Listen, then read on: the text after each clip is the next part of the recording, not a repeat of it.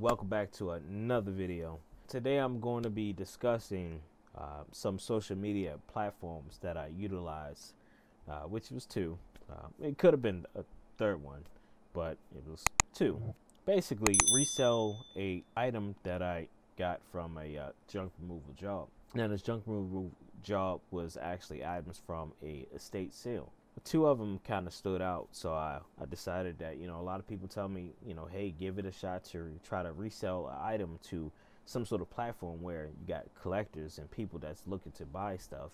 Went on eBay. That was the first platform that I went on, eBay, because I know collectors are out there when it comes to eBay. However, after performing a search on eBay, I did not find any carousels, any kids carousels such as what we have here. This is my post, by the way. So I didn't find any. I didn't find any on here, which basically pinpointed that eBay wasn't the best, seller's market to, post this item, due to the fact that this is such a bulky, heavy item. We would have to completely break this thing down in order to ship it, and it's still going to be heavy. Say for instance, we were to sell this for $100, the buyer may end up still paying like $300 to ship it to their location. I did get one bid, but it wasn't even for the asking price. The asking price is nowhere near the starting price. I decided that, okay, you know what, we got to kind of target this more locally. To do so, I jumped on Facebook Market. With Facebook Market, we were able to find multiple, and I mean multiple buyers that are interested in buying this carousel. Truth be told, this was the second time I relisted this item on Facebook. When I first posted, it didn't have this title. It just said Kids Amusement Park. Now, truth be told, that type of title you would normally expect from somebody that's on, let's just say on Google Maps. I got my kids, we're trying to go out. I want to take them to somewhere fun.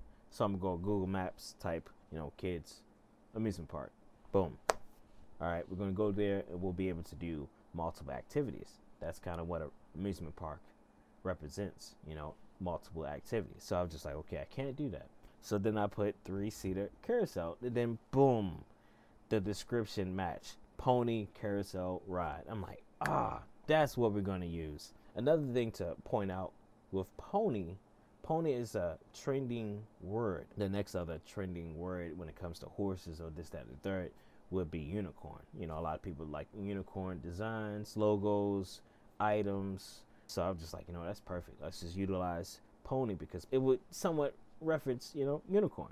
Also, with the price being set to 0, that kind of triggers in somebody's mind that, oh, this item must be free. Let me send them a message. Some people that were responding based off of just saying the price, but then some people also actually took the time to read the description and seeing that it says for best offer. So when they will respond, hey, could you do this? Hey, could you do this? Hey, is it available? Could you do this? All right. The first time I listed this, it did not have these pictures here. If you look at the second and third picture, you can kind of see that I'm stationary, but yet the ponies are changing around. And that's because I took the pictures while this carousel was in motion, which I also wrote that here, proof of video available, to basically tell people that, hey, this carousel does work, and I have proof to show you. Proof of video, it works all the time when it comes to trying to get attention from buyers. You share that video, you'll get that attention like that. So it's got the coin dispense mechanism with a bypass button, which when you press the bypass button, it allows the carousel to go around for roughly 10 to 15 minutes. I took a picture of the underneath to show you the frame, no rust. Again, this has been sitting in a basement for years. If this was left outside, it will be rusted, but this, that's clean. That's real clean. And as you can see, yes, there's dust because it was on the floor, with that motor being on the floor. Even though it's got, legs and stuff, it still picked up some dust. But it worked because we had a video to show it worked.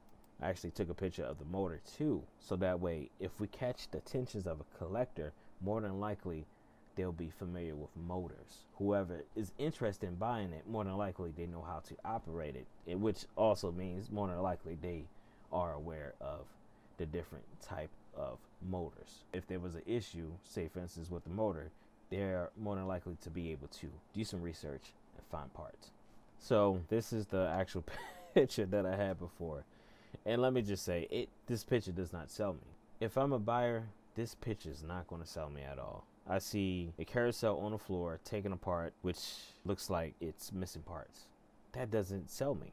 So here's a photo of when I actually temporary reassembled. I really didn't have anything bolted down, but I just had everything temporary set up so I can just snap a picture of it, you know. As I explained before, I also took a video. It was a temporary video. It wasn't long. I didn't really go over the whole mechanism of the kids' carousel, which I could have. And trust me, it would have benefited me well.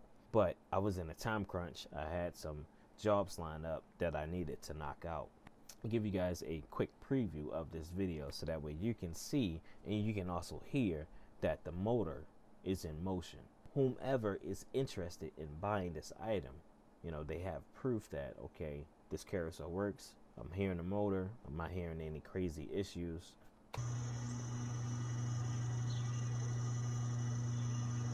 As you can see, it's just spinning around. It does have a little speaker underneath there to play music, but that music mechanism, or more so that speaker, is very faint.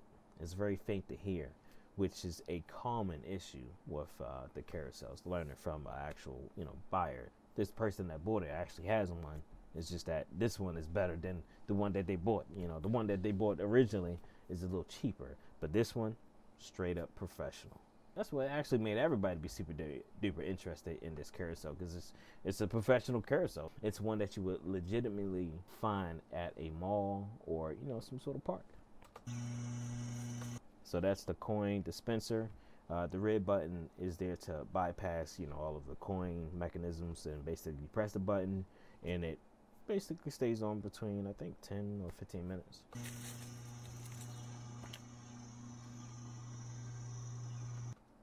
So, you know, for me, moving around, kind of do that to kind of show, hey, it's no trick camera. It's just me on my iPhone. And, you know, you see that this carousel is really spinning around. Kind of step away. I'll play it again. Kind of step away again also, so that way you can see that there's no issues, you know, no smoke or anything like that coming from underneath, because it's got a belt there. But, yeah, I love it. I absolutely love it. I'm like, I would have kept it and invited my niece and nephews and everybody over, but you know, they're too grown. If you're going to sell an item, please take pictures, and if the item has something in movement, take a video. The last thing that I was also trying to sell was this bad boy here. I'm gonna just show you one picture. As you guys can see, what does that look like? That is a huge, gigantic movie theater bubblegum machine. They actually had a lot of bubblegum in here, and let me tell you, it was a couple of 100 pounds, probably 100 pounds, but it was awkward weight. That's what made it kind of difficult, because all of the weight is on the top, and then the bottom is basically fiberglass. So just imagine having 125 pounds. That's all. This whole thing is just going to be heavy at the top and light at the bottom, and that's exactly what it was, especially when we had to get that bubblegum out. So we had to tilt it and let it spill out from the top. Well, that was a 3-man task to just to even do that, just to tilt it, because you know you don't want to get smashed or anything like that. So this is basically what the item actually looked like while it was actually at home. Seeing that I wasn't finding anybody on eBay or Facebook, I just had to let it go. The people were responding on Facebook for this item, but it just was taking just too much of my time to really conversate with people. You know, people had a lot of questions, but they weren't too serious. Whenever it comes to selling an item, I'm always interested in someone that is seriously interested. Someone's not just going to ask me questions and then try to lowball me. I want someone that's seriously interested and invested, like someone that's familiar with that type of stuff. Some other apps that I was also interested in trying to post this was LetGo, or I guess you could say LetGo's changed its name to OfferUp. So that's another app that I was looking at trying to post this item, But before I was even able to post this on Letgo or OfferUp, the item was basically found a buyer that was serious about purchasing this item. So I would definitely highly recommend that. Check eBay, check Facebook Market, check OfferUp, Letgo, and also check Craigslist. I was also looking at posting this on Craigslist. You'll make your adjustments. You'll have to, revise your posts, update your descriptions. But, as long as you provide enough information, but not too much information. Too much of a description is too much information to read. Okay? Too much information to read is just going to scare buyers away. Even if you have a good description of the item, you're still going to get the same questions, the same concerns, and it's just part of the game. It's just part of the game of, selling an item. Yeah, I definitely found that Facebook Market was definitely much successful platform to sell this particular item due to the fact that within my community, there were a lot of buyers out there, a lot of buyers out there that were looking for something like this for their kids. That would definitely help you be successful for reselling junk removal items. All right, guys, hopefully those tips will help you be able to find a social media platform to resell your items that you receive from junk removal. This learning experience, I learned that be mindful of how you handle some items, because this particular item, all the scuff marks and stuff on here, it wasn't originally like that. That happened, when it came to junk removal. And truth be told, whenever a customer calls me, all of the items that they're basically concerned about removing from the property is considered junk to me. It's not considered something that I'm going to resell. However, you got to keep in mind that, I am also trying to run a business. So, it would be beneficial to keep my eyes open for items that we might be able to resell to also increase our business profits, because we got bills. We have bills. If you can try to maximize on your business profits, it will help you down the line. So when you have those additional business expense, you'll have some money on the side that you can leverage off of. Which this particular item here, the pony carousel, it has definitely helped bring money back to my business, which that money was reallocated to my truck maintenance. It's definitely experience that I've learned, gained a better understanding of keeping an eye out for items whenever it comes to these junk removals. Your items that, estate sales, garage cleanouts, apartment cleanouts, those type of jobs, or even businesses, businesses that may be going out of business or this, that, and the third, get some decent stuff to resell.